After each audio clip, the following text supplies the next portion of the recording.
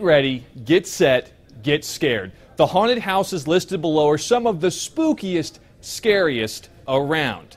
We're going to highlight 3 for you here, beginning with what is probably the city's most popular haunted house, Blood Manor on 163rd Varick Street. The experience consists of more than 5,000 square feet of, are you ready for this, blood, gore, guts, dismembered limbs, dripping organs, blood-splattered knives, and lots of other evidence that something evil has happened recently or will happen soon. It's not for the faint of heart.